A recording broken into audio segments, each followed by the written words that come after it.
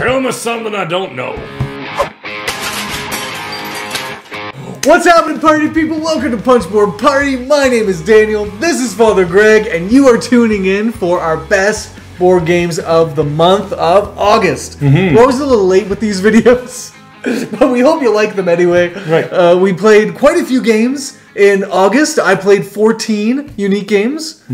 How many did you play? 19, I think. We're Right, doing which good. surprised me. I thought August was going to be a small month, but a lot of short games perhaps on my list. Yeah. We're still over 30. I played a lot of games quite a bit. Like as the month went on, I sort of kept going to the same games. I found a few games I really liked, and I've just been sort of playing those. But we also had my birthday, and Right. Sarah planned a whole celebration day where she called up or texted or messaged a bunch of my guy friends and kind of had this sort of revolving door of board gaming all day long. So you came for a bit in the morning, afternoon, then you had to head out, and some other guys came through. So I played a lot of board games in kind of a short window of time, and that was a lot of fun. So thank you, Sarah, for a beautiful birthday. So why don't we just not waste time? And of course, party people, comment down below about your best board games you played in August and what your plays were. Why don't you get us started, Father Greg? Very good. Well, the first game, which was the game that we started, or the end, we ended it with last month because we played it at the very end of last month.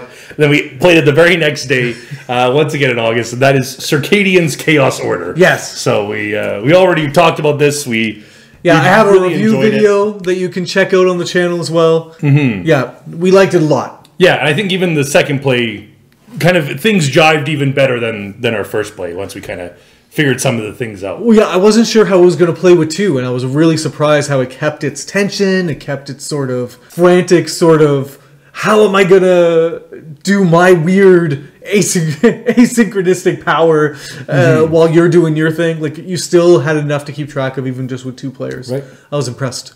Yeah, so Circadian's Chaos Order. Chaos Order, yes. And Great. then the other game we played was, we played this one together too, which was a kind of a new take on a game we had already reviewed. It was Terraforming Mars Ares Expedition. Yes! So we played that one as well. I prefer Terraforming Mars to it. I prefer Ares Expedition. So there you go. So take it at that. So, okay, let's do a quick advocacy for each. Why do you prefer normal Terraforming Mars? It's just, Ares Expedition has everything that Terraforming Mars has, but Terraforming Mars has more. So I just prefer it to that. Interesting, and I think that's right, and I think that's funny because I would say that I prefer Ares Expedition because it has less. There we go. I just it's a like completely unhelpful review for you. I get you. I just love how Ares Expedition, you can get into the experience of the card selection, the engine building, the working out the puzzle of what you're going to pay for, what you're going to invest in, how you're going to what strategy you're going to take, and I find you get into it much faster. It's just like you're playing it. Ares Expedition is better. It's debatable.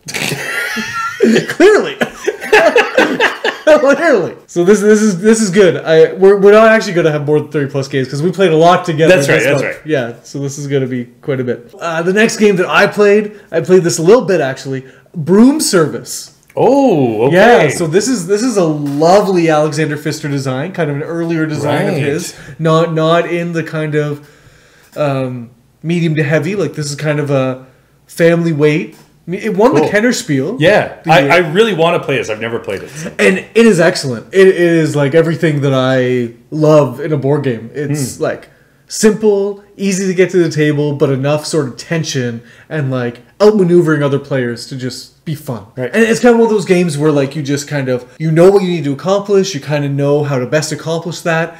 It doesn't play differently every time you play. It's kind of one of those games where you played it once, you played it a million times, but if you like that experience, it's really good. So the distinctive factor here is everyone has the same deck of cards, and then you draw 4 or 5 cards, three. Anyway, you draw like a small number of cards for the round, and so we might have shared cards, we might not, and then you play an action, and a card either has a brave action or a cowardly action. And so the brave action, you have to wait, and then other players will follow that particular card. So if other players have that card, then they must play it. And they're going to say whether they're playing it brave or whether they're playing it cowardly. If they play it cowardly, they do a minor version of that action right away. If they play brave, then they have to wait to see if anyone else is brave. If someone else is brave and they're the last one to play that card, then they do a big version of that action, and the other Brave players don't get to do anything. So that's the game. The game is whether you're going to kind of go little by little, step by step, or Right. like timing out that kind of big move. And it's all about just kind of zipping around with your witches around this map, delivering potions to different locations. Loads of fun. Cool. Like, loads of fun. Cool. And fun to play with kind of like, beginner to non-gamers. Like, yeah, we had lots of fun with this. Excellent. The next game I played was a Kickstarter that you had talked about on your channel early on, and I got it in, and I finally played it. That's Hippocrates. Okay, tell me. So it's a good game. I think the mechanics of this game are really interesting. My two maybe downsides to it. One is that this game only plays with 4 players, and so if you play with less than 4, you need to have like AIs. Like there's always 4 players playing the game, but you just like find a way to kind of like simulate their turns. And it's fairly quick. It's fairly easy to do. It's not too cumbersome, but it's just annoying. That's still annoying. Like whenever you get to it's like, oh, it's the purple player's turn. Okay, well, he's gonna, he's got to get rid of this tile because that's the tile he picks. He doesn't do anything with it. It just goes back into the box. But it's like you're always kind of looking and trying to figure out which tile is being shuffled off because that's the tile that he would have picked. The other thing is this game is huge. Like this board is massive. Right. Now, I was playing another game recently, and like, okay, you get your standard board game box, when you unfold that, and like, I would say a normal board game size is like a 4 pleat, there's like 4 little parts to it, but that's like small. Like I've seen boards that are 6. This is an 8. Oh my gosh. So you fold this thing out, like, and then you have player boards. So like you have this 8 like folded out board, and then player boards that are giant too. They're like an 8.5 by 11 sheet of paper. My God, this takes up like a ton of space for a game. And then you need room to place tiles, like not on your player board, like off to the side. So the mechanics of it are really interesting. I'd like to play it again. Right. But man, does this take up a lot of space on your table. Like, I have a big table, and my table is completely filled with like a 2-player game. That's so funny. So funny. But Dave has this too. So I'm hoping to play with one of these. Okay. It's it's really interesting. Next for me is a game that I was raving about last month, and this is Skull King. I've played Skull King tons, and we played it a bunch on the canoe trip. Right. It was the only game I brought, and played it a bunch with guys. We played an 8-player. Father Greg did not join in on this shenanigans, but it was too much. It was awful, stupid, and one of the most fun gaming experiences I've ever had. It was just like, so there was this moment where there was a guy that was bidding 0 all the time and getting it, and he was just like jumping ahead. And the only way that he wasn't going to run away with the victory was if we stuck him with a card. He had bid 0, and if we stuck him with a card, then he was going to go down. So we stuck him with a card. He was losing like 80 points or whatever it was. It was late in the game. And then we go to play the last round, and we're playing cards, and we're going around, and we get to one guy, and he's just like, well, I don't have a card. There was a misdeal, or he had played like 2 cards, and immediately Scott, the guy who was winning, he was like, redeal. It was so good. It was so good. He was so ready for it. And so we redealt it. We stuck him with a card again, so we ended up winning the game eventually, but that was a moment. I did hear the after effects of that the next morning. There was yes. There lots of debate about this infamous redeal. Yes, that's right. No, so lots of fun. Still love Skull King. I think it's great. Great, just simple trick-taking game. Right. So the next game I played was the 3rd edition of a very popular series, and that was Azul Summer Pavilion. Oh! So I've played this game a number of times. I really enjoy this. I think it's probably my favorite of the Azuls. Okay. That's probably an unpopular opinion. It's a good question. I think stained glass is something that divides people. Some people love it, some people hate it. Oh, really? That's my favorite. I always love playing it. The tiles are such good quality. It makes this like beautiful pattern as you play it. You're creating this nice little, like, I don't know, I imagine I'm creating this little pavilion, I don't know, in my backyard or something like that.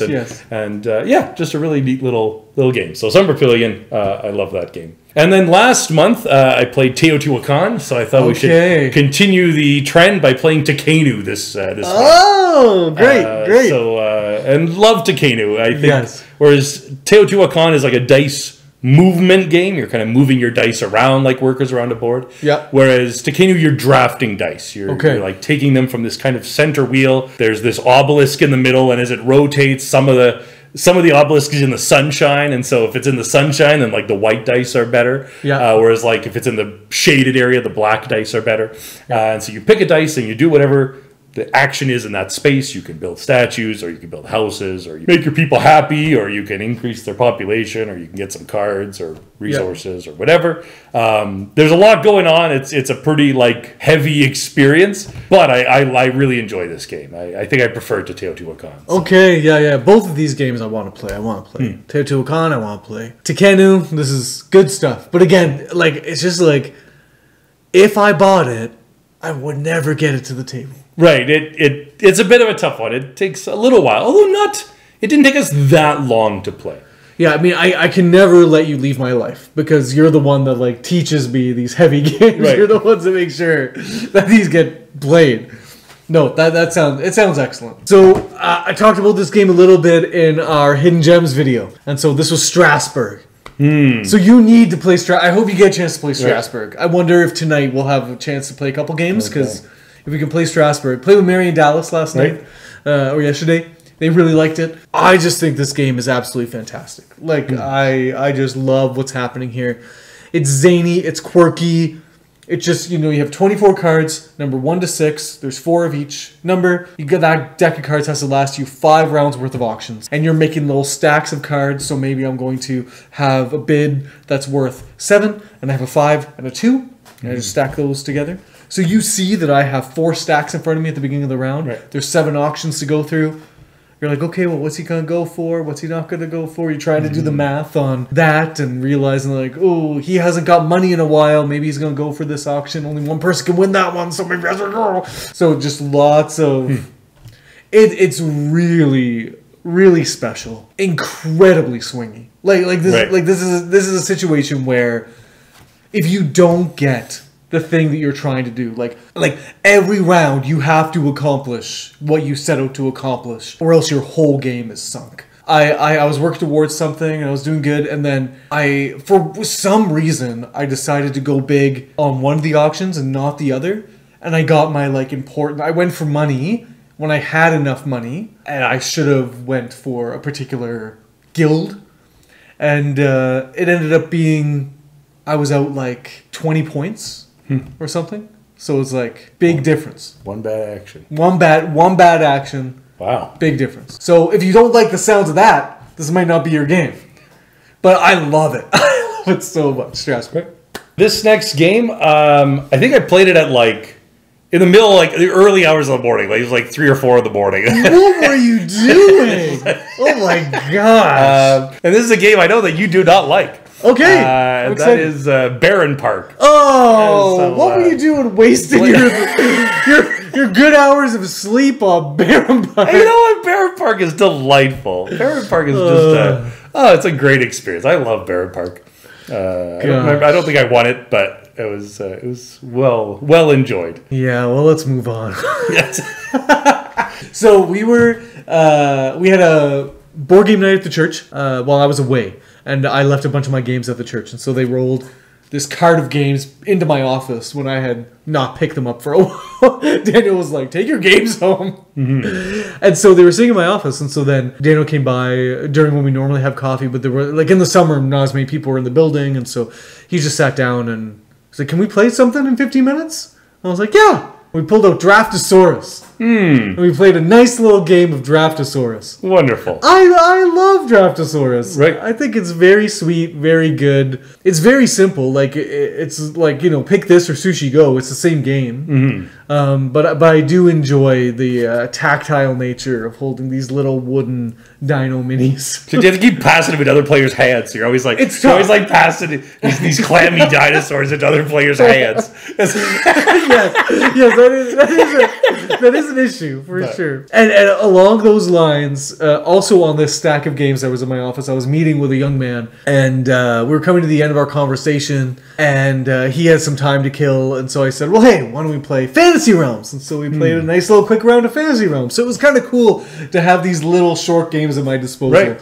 while I was doing some ministry for the Lord. Right. Throw in a little board game to, make... Break the ice. Break the ice, that's right. So, Fantasy Realms, fun little, try and make the most points with one set of hands. He stomped me. He got one of those crazy combos where it was like, there's like a stone or something that, like, if you have all the cards in like a run. Yes, I know that one. Yep. Yeah. You get like 150 points or something. So, yeah, he had one of those. And so, I need to get better at looking out for those kind of sure. things. Be like, oh, that's happening here. Cool. But although the game doesn't really allow for you to know what's happening in someone's hands, so... Right, I suppose you could look at what cards they're picking up, but I mean, you have no idea if they're picking it up because it's a 7 or if they're picking it up because it's a flood or whatever. So then I took a trip to Ontario this time, and so we talked about our best games to take on vacation. I don't know if I took any of those games with me. So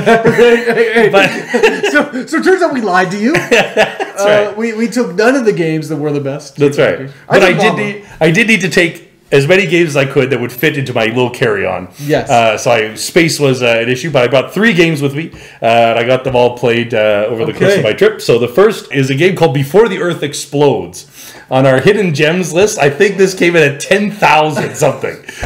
So this is a deep dive. Wow, does it have like a cartoon dino on the cover or something? It's like a little spaceship, kind of you're exploring planets. Oh. It's basically a rock, paper, scissors type of game. Okay. You've got 4 cards, and each card does something, but each card cancels out another player's card. So it's just 2 players, but like if I play A and you play B, my A cancels out your B. Okay. And then your B cancels out C and D or whatever. Yeah. And so you're just trying to get resources, expend them to colonize planets, get some spaceships. First to 7 planets wins. Nice little short game, but it's like one of the smallest games. So what's wrong with it that it gets so low on the rankings? I mean, it's rock, paper, scissors.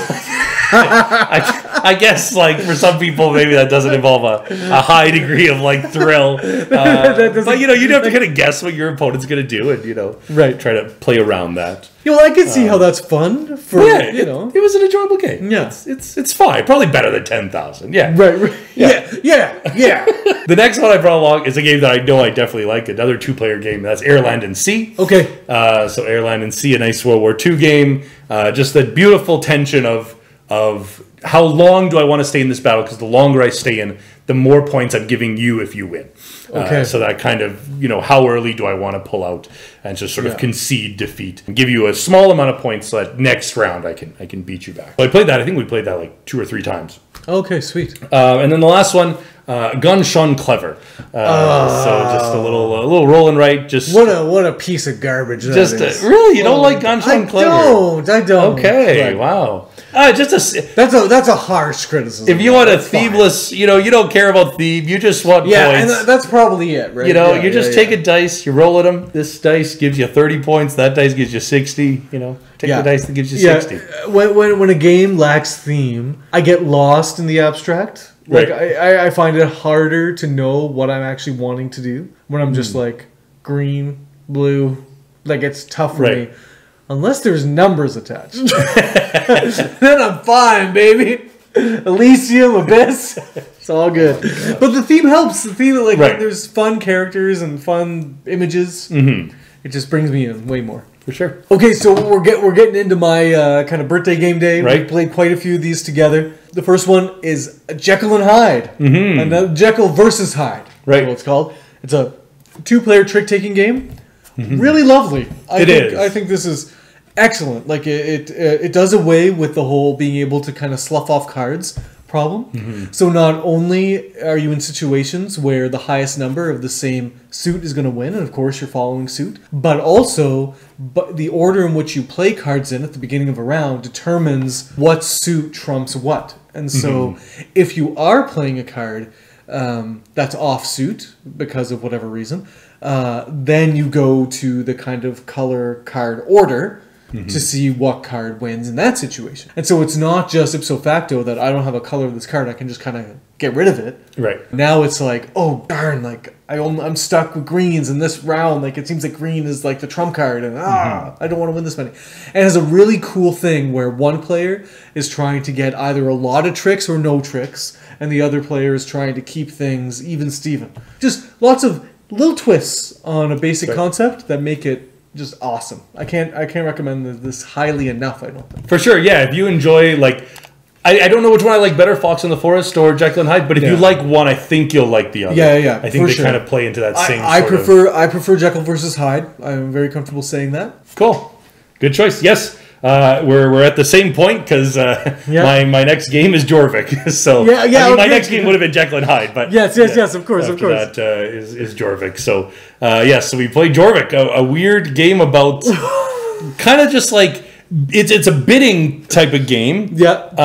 But at first you think you can get a lot of the cards. Like you probably think you're going to make off with I don't know, 3 or 4 of them, and in this game you might not even get one. Like in a round. Yeah. And so usually you can get one, but like money's really tight, and so you're like kind of you're kind of betting on like order. But the more people that kind of go into that auction, the more expensive that card gets. Yes. And so you want to be ultimately at not necessarily the last place, but no. If you're further back on the track, your card will be cheaper by the time it comes to you because you're not going to buy it for 7. So then it comes to me for 6. It goes back to you for 5. Yeah. It goes to this guy as for people 4. are taking off their meeples and say it's a Dutch auction, right? The more people that want it, the more expensive it is. Okay, I didn't know there was a name for that. Yeah, but like this is a beautiful hot mess. Mm-hmm. Like after playing this game, I'm like, wow, I really enjoyed it, but I don't know if it's good. Right. Like I think there's a fatal flaw in this game, and it has something to do with how you can't do anything. It's interesting, right?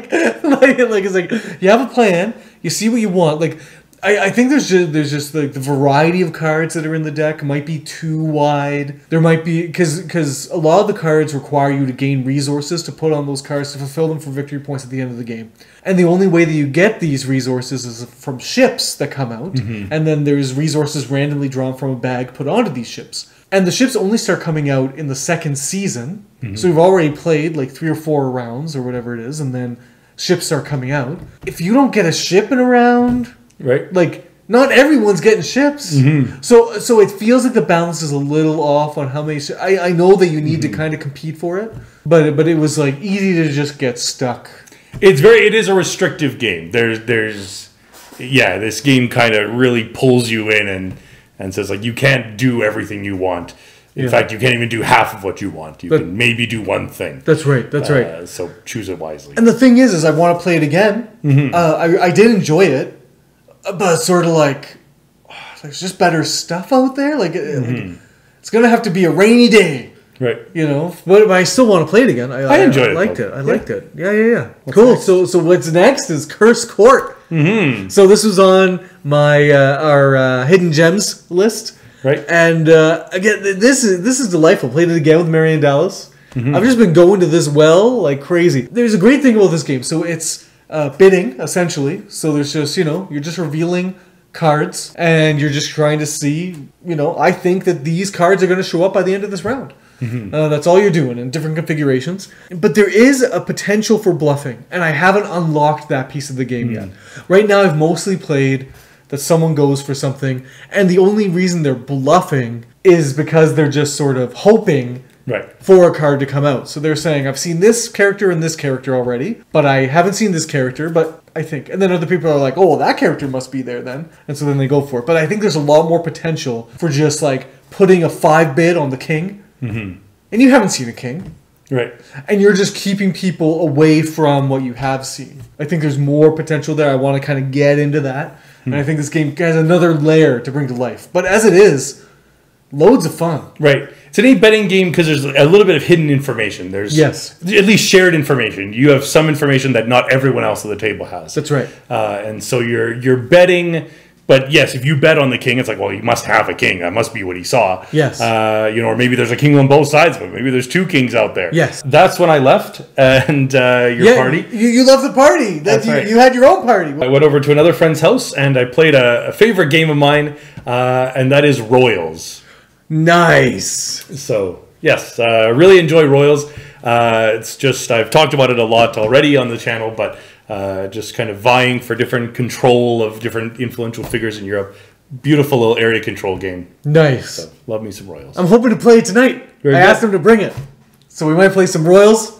I haven't played it in a long time. Right. Loved it when I had it. Got rid of it when I moved from Saskatoon the first time. But it was one of those ones where it was like, then you have to make more space. And I was like, ooh. Oh, amazing. Okay. So next for me was Jamaica. Oh, Yes. So played some Jamaica. Lovely game. We had some couples over on my birthday. And there were 6 of us. And so busted out Jamaica. This game at full complement is a hoot. Like, it's wild. so fun. It's so fun. that's 6 players? Yes. Wow. Yes. So it's just like, it still plays relatively quick. Like, you still gotta get Right. around, you know, as long as the dice rolls cooperate. But like, this is a great game of just like, captain rolls dice, sets what the dice are gonna be. You all choose a card for that round, and then you do the left hand action on your card, and you do the right hand action on your card. You're either collecting resources or you're sailing around that island. When you land on a space with another ship, you battle. And that just gives like a party game flavor to a nice sort of family weight Euro style game. That's just really fun. Because like unimaginable number of starburst rolls where like it's an insta win if you roll the star on the battle die. Right. And that was happening so much. And so much like edge of your seat hooting and hollering. Love Jamaica. When I play this game with couples, I found that they often target each other. Yes, so yes. that's often- very good. The next game I played was Bomb Squad Academy. So this is a game that, once again, was also like in the Hidden Gems, like a 5,000 something. Okay. Kind of like Cursed Court.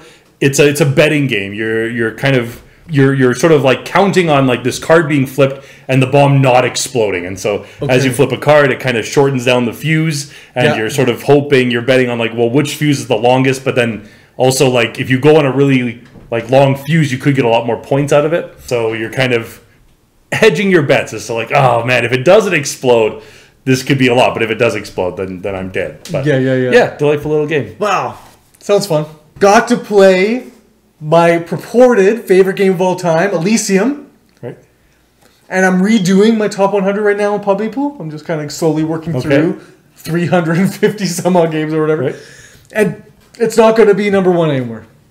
After this play, it just kind of took a bit of a hit. Wow. And it's fine. Like, it's a beautiful That's game. not fine. I love This it. is- I love fine it. at all. I love Elysium. I think it's amazing. But there's definitely like some problems at 2 players especially. There weren't enough cards out in play to draft from Right. to make the combinations that we needed. Like we like never saw 3 the last 2 rounds, or like there was one color that we didn't see the whole first 4 rounds of the game. Like there was just issues like that just made it difficult. You know, you work around it, you make do, you're both at that disadvantage, but it just seemed to have less sort of vitality because we didn't have as much control over what we could draft. So it kind of was like, I'm seeing some things that might not be great about this game that I didn't see before because I was blinded by love. Still love it though. I'll be interested to see how far it falls. Yes, right. Not far. My next one is Cryptid. I've talked about this game. I played it last month, played it again this month. Still really enjoy it. Mary and Dallas tried to get it at the table. I said, no! Hit it off. You deduction game. Unkind of you. Yeah, it's true. It's a great game. They're not inviting us back. You got to give it another shot, man. You got to give it a shot. I do. For sure. And I will. Cool. Okay, this is a game I played with a couple wonderful friends, and also played with my mediocre friend over here. True story. No. This is a great game. This is Crusaders Thy Will Be Done. There's going to be a lot of people that will have problems with the theme here.